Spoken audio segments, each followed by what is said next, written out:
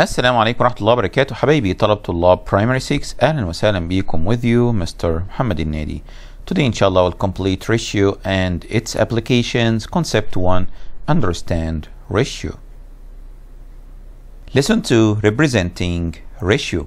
حبايبي تعرفنا المرة اللي فاتت على definition of the ratio وقلنا عليه ان هو is comparing between two quantities وشفنا فيه comparing ازاي ممكن نعمله وعرفنا مين فيهم اللي ينفع يكون ratios ومين في comparing ما ينفعش يكون ratios. تمام.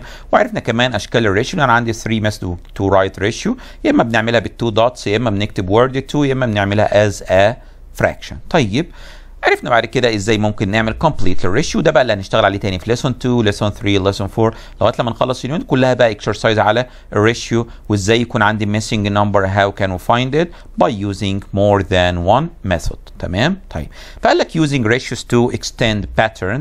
فكره extend pattern ان انا هستخدم one ratio واجيب منهم ratios كتير are equivalent to it. For example لو جينا قلنا هنا سارة wants to make a design in hair she means by using colored beads pink and orange. يبقى احنا عندنا كده two color pink and orange as كل ما تستخدم يا مستر 3 pink يبقى هتستخدم معاهم 4 orange. يبقى الريشيو هنا هي ايه؟ هي 3 to 4. يبقى كل ما تستخدم 3 pink لازم تستخدم معاهم ايه؟ 4 orange. بيقول لك طيب use this ratio of 3 pink to 4 orange to complete the table. بيقول لك لو احنا في اول مره استخدمنا 3 to 4 وطبعا لو عملنا لهم توتال يعني عملنا لهم بلس 3 بلس 4 تطلع معانا 7 فمديك بقى ميسنج للنمبر. بيقول لك لو 3 ديت becomes 6 يا ترى ال 4 دي هتكون equals what؟ فقال لي طب equals ايه؟ ال A دي هتكون بكام؟ فبروح ساله سؤال how 3 becomes 6؟ ازاي ال 3 اتغيرت 6؟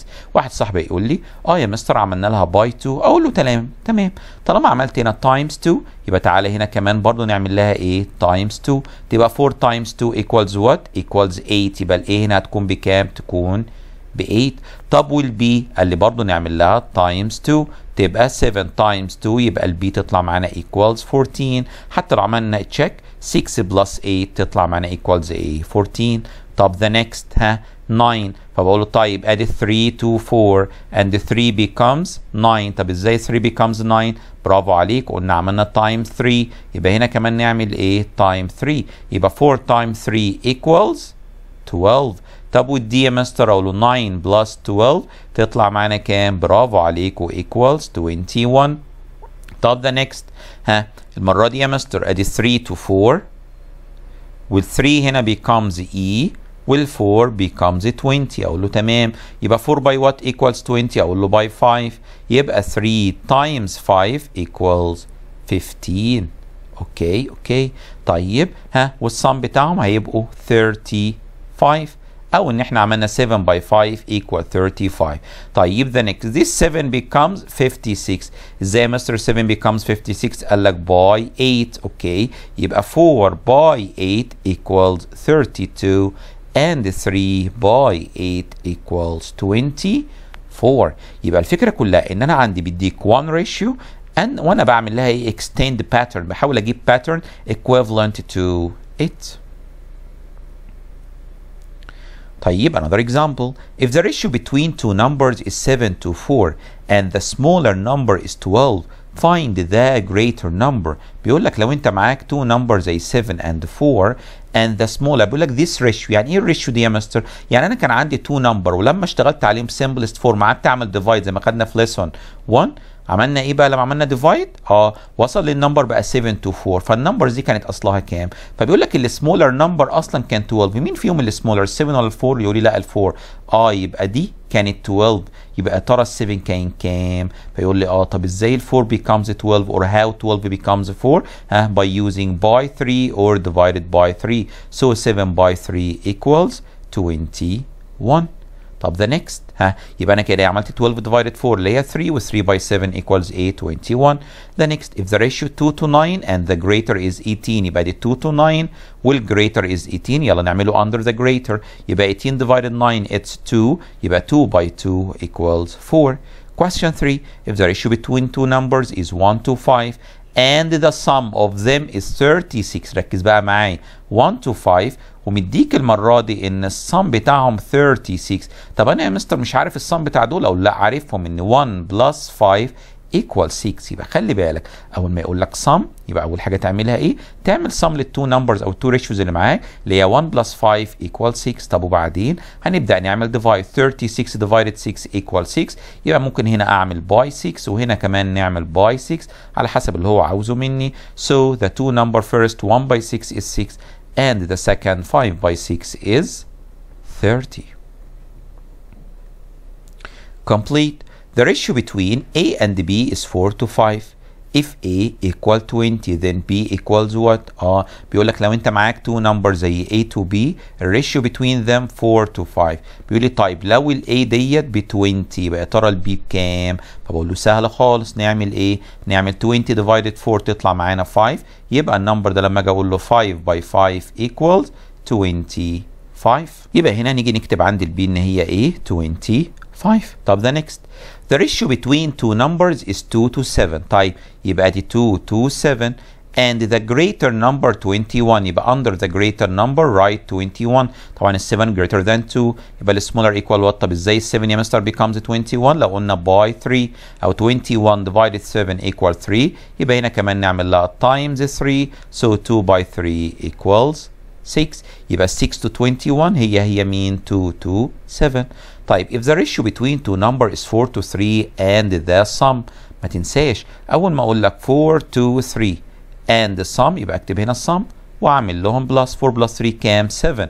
وهو مديني السم بتاعهم المفروض يكونوا 14. مين بقى هم التو نمبرز اللي السم بتاعهم 14؟ فاقول له سهله خالص. يبقى انا جبت ال 7 دي الاول منين؟ عملت بلس 4 بلس 3. طيب 7 becomes 14 by 2 يبقى كل نمبر منهم نعمل له by 2. 4 by 2 equals 8. 3 by 2 equals 6. Letter D. The ratio between the number of red beads and the number of green is 8 to 5. يبقى أنا معايا مين ومين؟ قال red and the green. مهم جدا. Red 8 and the green is 5. اللي قالوا لك في first write it as a first. The second write it as the second. If the number of green beads is 15. يلا يا مستر which one of the green? The first or the second? لا the second. So write 15 under 5 under the green. So what is the number of red? يبقى what will we do? 5 becomes 15 how? Multiplying by 3. So 8 by 3 equals 24. The next, complete the table for a ratio of 2 red to 3 pulps. Look for pattern as you complete your table. طيب ادي الريد وادي blue وادي total يعني هنا اللي عملنا sum اللي هي 2 plus 3 5. طيب 5 becomes 10 how? by 2. يبقى 2 by 2 equal 4. 3 by 2 equal 6. Okay next. 5 becomes 15 يعني make by 3. يبقى each ratio do it by 3. So 2 by 3 equals 6. 3 by 3 equals 9. The next, مين هنا يا مستر عارفينه؟ عارفين الريد. 2 becomes 10. How 2 becomes 10? By making by 5. So 3 by 5 equal 15. 5 by 5 is 25. The next, complete the table for a ratio of 7 green to 4 yellow. طيب 7 green to 4 yellow. مين اللي عارفينه؟ عارفين الجرين. 7 becomes 14. do by 2. تبقى 4 by 2 equals 8 and 11 by 2 it's 22. حاولت تعمل تشيك هتلاقي 14 plus 8 equals 22. طيب the next, we know that 4 becomes 20. So 4 by 5 it's 20. So 7 by 5 it's 35 and 11 by 5 it's 55. Okay, the next, 11 becomes 33. Means that by 3. So 7 by 3 21 and 4 by 3 it's 12. Okay, the next one, 3 dogs, 5 cats, the total it's 8. So 8 becomes 16 يعني عملنا times كام يا مستر؟ by 2. or 16 divided 8 it's 2. يبقى كل مرة بنعمل by 2. So 3 by 2 is 6. 5 by 2 it's 10. اللي عارفينه. مستر ولازم كل مره نجيبها من الفيرست ريشيو، ما ينفعش اجيبها مثلا من اللي قبليها؟ لا ينفع طبعا لو قدامك الاوبشن ده، اتس نو بروبلم. يعني مثلا 6 becomes 12 يبقى عندنا 6 باي كام؟ باي 2. يبقى 10 باي 2 اتس 20 and 16 باي 2 32. واحد صاحبنا يقول لي لا يا مستر عايز اشتغل على نفس الريشيو اللي هي 3 باي وات ايكوالز 12 ولا 3 باي 4 اتس 12. سو 5 باي 4 اتس 20 and 8 باي 4 32. يبقى ده ينفع وده ينفع لان هم كلهم ار equivalent ratio. طب the next 5 becomes 30, so by 6, so 3 by 6 18 and 8 by 6 is 48.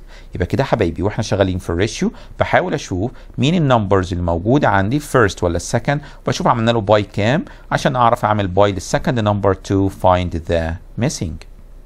كده نكون حبايبي خلصنا فيديو النهارده. Thanks a lot for your watching. See you إن شاء الله in the new lesson. السلام عليكم ورحمة الله وبركاته.